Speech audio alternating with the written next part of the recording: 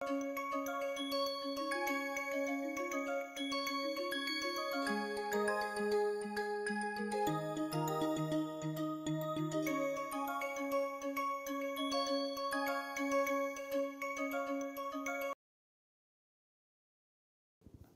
everyone, once again I welcome you all to MSP lecture series on interpretive spectroscopy, and today let me discuss again on 31p NMR spectroscopy. In my previous lecture I gave you very good examples of identifying different isomers of square planar complex and also a square pyramidal complex, and also how to distinguish if the coordination number is 5 for a D8 system. Two possibilities are there. In having an appropriate geometry, that is square pyramidal geometry and trigonal bipyramidal geometry, and how these geometrical changes can happen with temperature. We saw in case of rhodium complex having tetrakis trimethyl phosphine methyl composition in its coordination sphere. So, let me continue with more interesting examples in this lecture.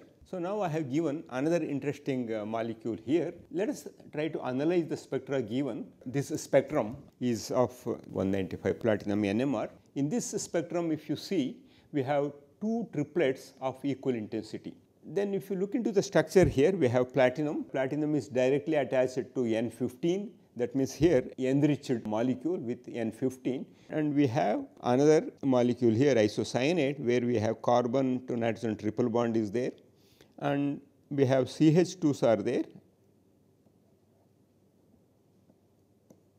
and it seems hydrogen is not interfering in this NMR, 195 platinum NMR. So, let us try to analyze, and first thing we should look into is this is enriched with 15, and 15N we know that I equals half. If it is interacting with platinum which is one bond apart, it should split the platinum signal into a doublet. And this should be 1J platinum 15N coupling. This will split into a doublet. Now, we have each line is split into triplet of equal intensity, and here if triplet of equal intensity means we should think of nuclear spin value something else. And of course, in close vicinity we have 13C carbon here. Carbon does not split something like this here, because 13C has I equals half, and also its abundance is only 1%. There is a possibility of seeing satellites. But on the other hand, here we have 14N, and 14N we know that for 14N I equals 1. Now, if it is splitting this one, we can use 2Ni plus 1 rule. 2, only one 14 nitrogen is there, and then its spin is 1 plus 1. So, it will be 3 peaks. We have 3 peaks, and when I equals 1 and triplet is there, intensities are 1:1:1. So, in this case it should split something like this. Unlike the splitting with nucleus with I equals half, where intensity will be 1:2:1, here it is 1:1:1, 1:1:1, and then if you assume this is 2J, this is 2J platinum N coupling, then it should appear something like this.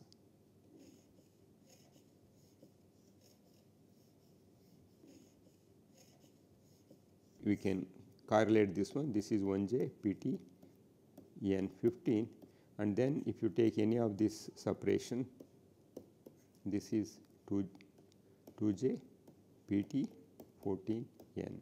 So, this is how, although it appears complicated, when you understand it becomes very easy. So, this is 195 platinum NMR. This involves both 1J platinum 15N coupling as well as 2 bonds platinum 14N coupling. Normally, we do not see 14N coupling, and in case if we get something like this, interpretation would be rather easy. So, this is a typical 195 platinum NMR spectrum, and again when we look into 195 platinum, here it is very similar to carrying out 13C NMR measurement.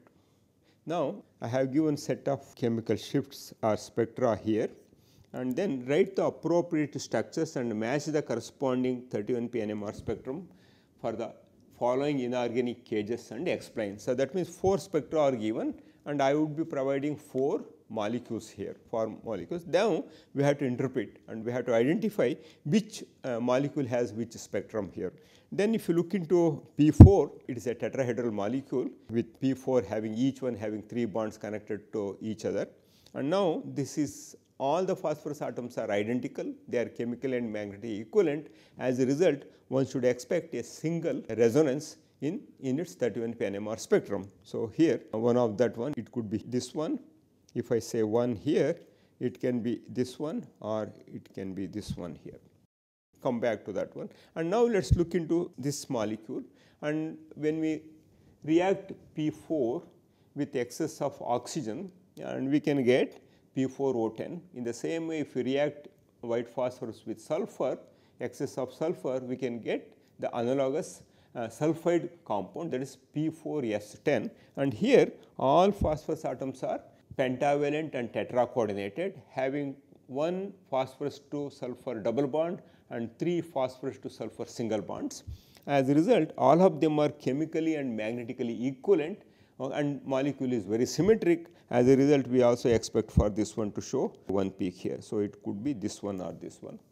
And next, let us look into this molecule here. In this molecule, 2 phosphorus are in pentavalent state and 2 phosphorus are trivalent state. That means, we have 2 different type of phosphorus atoms are there, we have here.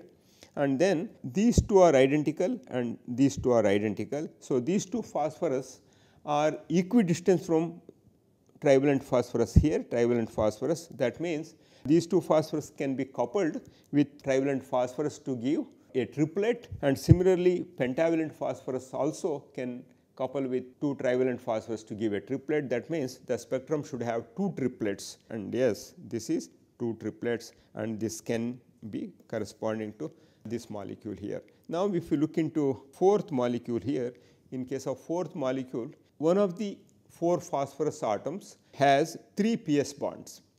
So, others they keep PP bonds intact. Just by looking into the molecule, you should be able to tell that we have 2 different type of phosphorus atoms in a ratio 1:3, and this is one type. If I say this is A and these are all B, or if I say A, this can be X. I think it is appropriate to use letters from farthest, because one is very different from the rest of 3. So, if I put A here, there should be X here. That means, we are talking about AX3 spin system. In AX3 spin system, A will be coupled with 3X to give a quadrate. Delta A, if you look into it, it would be something like this quadrate, and if we look into delta X, so this will be a doublet. So, these 3 are identical, they split with A to give a doublet, and then A will be split by 3X to give a quadrate. So, we have here, okay. So, this is for 4. Okay. So, that means basically when we take white phosphorus and react with excess of sulfur, and it is likely that if we abruptly stop this reaction, it is likely that we can get all these products along with unreacted white phosphorus also. In that case, without any problem, we should be able to distinguish. Then how to distinguish between this one and this one? For that one, we have to take the spectrum of pure white phosphorus, then we should be able to identify, or we do excess of reaction for this isolated molecule you take, and then we should be able to distinguish between this one and this one. So, this is how when we get more than one type of product in a reaction mixture, and if we have phosphorus in it, it is very easy to distinguish these and identify the corresponding products. So, here that is the explanation I have given here. This one you can call it as A2 X2 spin system, and this is AX3 spin system. Now, let us look into the NMR spectrum of PF5, both 31p NMR and 19f NMR. PF5, we all know that it is highly fluxional molecule and it is trigonal bipyramidal, and because of fluxionality, what happens, we may not be able to distinguish axial fluorine with equatorial ones.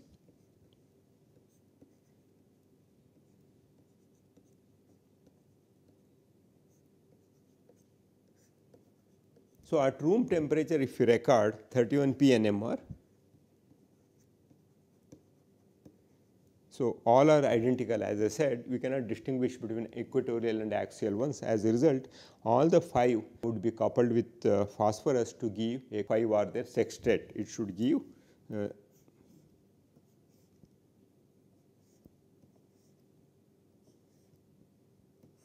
so 6 lines will be there, and it should appear something like this. Okay, this is 31P NMR spectrum. Now, if you look into fluorine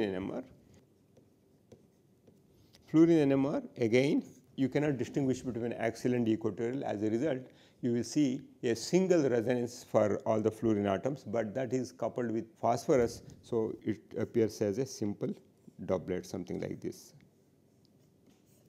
Okay. But if the molecule is static, what would happen? Okay, next question is, if the molecule is static, then let us look into 19F spectrum. If the molecule is static, then this is axial and this is equatorial. So, let us say then there are 2 possibilities. First, it can interact with the axial ones, or it can also interact with equatorial ones. That means, unless we know the magnitude of the coupling constant of phosphorus with equatorial fluorine and axial fluorine, we may not be able to tell it. But on the other hand, if the molecule is frozen, say let us say minus 80 degrees centigrade, when we take it, we assume that all dynamic process comes to an halt and it is static, so that there is no Berry pseudo rotation to exchange axial ones with equatorial one. In that case, if we record the spectrum, we should be able to tell simply by looking into the spectral pattern whether the fluorine to phosphorus axial is larger in magnitude or phosphorus to equatorial fluorine coupling is maximum. So, let us look into both the cases here. First, let us assume 1J P F axial is greater than 1J P F equatorial. So, now first what would happen is the phosphorus signal will be split into a triplet here, and then each line will be split into a quadret.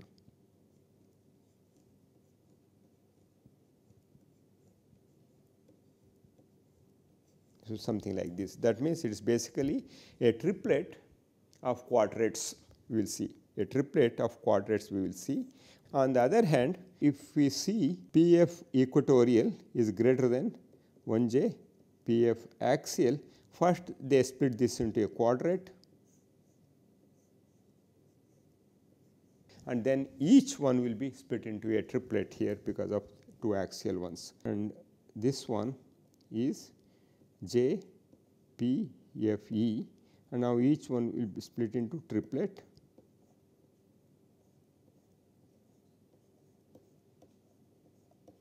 Okay, so this coupling will be here axial. In this case, it appears like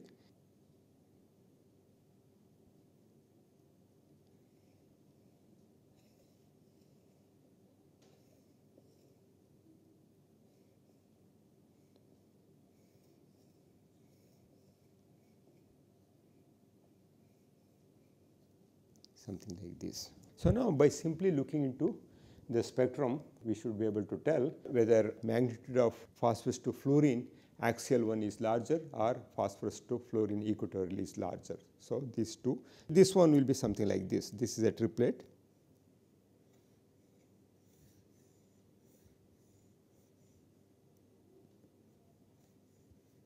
Something like this it shows. Of course, here it is 1:3:3:1 is maintained, and overall it is 1:2:1 is maintained. So, this is how we can sketch NMR spectrum of looking into the coupling tree. We call this as coupling tree. Now, I have 3 more examples here. Sketch the 19F NMR spectrum of P5 that I have already done. Sketch the respective NMR spectrum for the following compound showing all reasonable couplings here. So, let us take one at a time, and again if you look into first molecule here, we have a square planar complex, and in this one again we have 2 isotopes are there, 196 platinum with I equals 0, that is 66%, and then 195 platinum I equals half with 34%. abundance. And now we have one phosphorus that is directly connected to phosphorus, and then we have phosphine-imine. We have another phosphorus, this pentavalent, and this, if you say this one A, this is X, and also this is M. So we are talking about AMX spin system. AMX spin system differs little bit in the sense M is not 100% abundant, whereas in this case we can see very identical, but instead of phenyl groups on phosphorus we have fluorine are there and another NMR active nuclei, and here we have P double bond S. That means basically we can talk, this is one type, this is another type, and this is another type, and this is another type. So that means we have, in case of 31P NMR, we can anticipate 2 signals, and each signal will be split in a different way. And then if you just look into this case, it is very interesting, and if you just look into 14N NMR, let us say 14N NMR, what would happen is hydrogen is also one bond apart and phosphorus is also one bond apart. In this case, we have to see different situation here. So one is nitrogen to hydrogen coupling is larger than nitrogen to phosphorus coupling. On the other hand, nitrogen to phosphorus coupling is larger than nitrogen to hydrogen coupling, and the third one is both the couplings are identical. That means if somebody asks you to sketch the 14N NMR spectrum of this molecule without knowing the difference in the magnitude of these couplings, we should be able to sketch all 3 possible ones, and after plotting or recording actual NMR spectrum, we can compare and we can conclude what actually it is. So let us take one at a time. Now let us look into 195 platinum NMR spectrum of this molecule here. First, this platinum is coupled with phosphorus, this one bond apart, to give a doublet, and each line in the doublet will be further split into another doublet because of 2J platinum to phosphorus coupling here.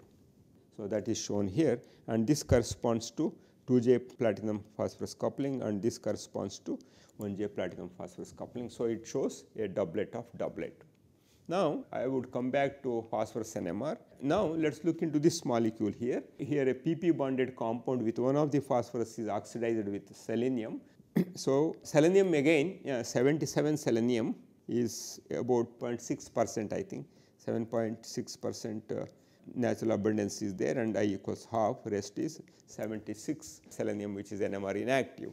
But when you are looking to 77 selenium NMR, first this will be coupled with doubly bound, it's a one bond phosphorus, and this coupling comes anywhere between 780 to 1200 hertz. First it splits by this one, and then we have 2 bond coupling also that will split each line into another doublet, and this coupling magnitude is much lower. It can be anywhere between up to 50 hertz or 100 hertz. So you can see it also appears as a doublet of doublet. And then if you look into platinum compound here, phosphorus NMR, let us look into the phosphorus NMR here, 31P NMR. So in 31P NMR, if you just look into 66% NMR inactive molecules, platinum inactive I equals 0 molecules, what we get is we get a doublet here and a doublet here. This is simply 2J PP coupling, 1 2J PP coupling, and this is 2J PP coupling. So let us say this is PO and then this is PN, something like this we can denote. And now what happens, this accounts for 66% of molecules. Out of 100 molecules, 66 have 196. This corresponds to 196 platinum bond. But how about 195 platinum bond? They will be split further. So something like this, a doublet, and then doublet, something like this. Now this coupling and this coupling. So this is for the PO, 1J PT PO coupling, and this is 1J PT PN coupling. So this can be anywhere between 2500 to it can go to as high as 7000 hertz. So we should be able to again draw 31P NMR or sketch 31P NMR spectrum for this molecule here. And if we sketch phosphorus NMR here, for this one again both are different AX spin system. We can get something like this. And now this selenium is also there. So what happens, the one that is, say if it is selenium bound and this is with lone pair, this one will be split and it will be splitting something like this, and then we will be having satellites here, and then this coupling what we call it as 1J PSC coupling here. and whereas this one it is less likely to show. Even if it shows, the coupling magnitude is very small. Let us say if it is there, it will be something like this, it will be there, and then in this case it is 2J PSC coupling. So once we know the relationship and what is the natural abundance, we should be able to catch appropriate NMR spectrum no matter which nuclei we are talking about. So let me stop here and come up with a few more interesting molecules in my next lecture. So I showed you here a rhodium compound. Let me discuss NMR spectrum of that rhodium compound in my next lecture. Until then, have an excellent time. Thank you.